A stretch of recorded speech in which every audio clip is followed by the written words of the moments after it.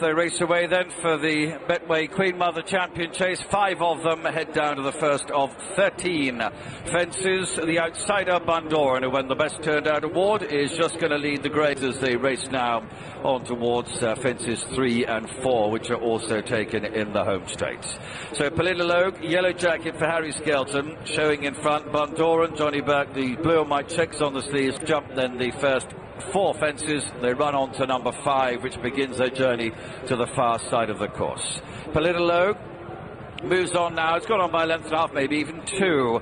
Bundoran, Dynamo comes on to 6, jumps it well, up and over safely by a couple of lengths still. To Dynamite Dollars in the blue and yellow jacket, Bundoran, Defi de Searle. Widest on the with him is Bundoran, and then right up on the outside, Defi de Searle. Another plain fence, number 9 comes up. Show Royal behind those, back marker of the quintet. So now one more open ditch, and after that, do it now. 3 fences to go from here. Top of the hill, there's only about 4 or 5 lengths between the quintet. POLITOLOGUE continues with Harry Skelton to bowl along in front. Bundoran, Johnny Burke just in second place. About second place, Dynamite Dollars. Defi de Searle called upon for a little bit of an effort. Bundoran still running a big race.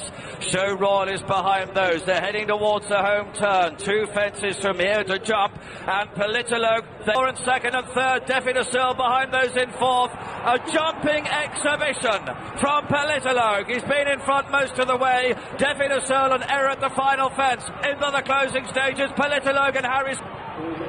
Well, that is an extraordinary way to cap what's been a truly bizarre narrative in the lead-up to the Queen Mother Champion Chase. Last year's runner-up, POLITOLOGUE, wins on...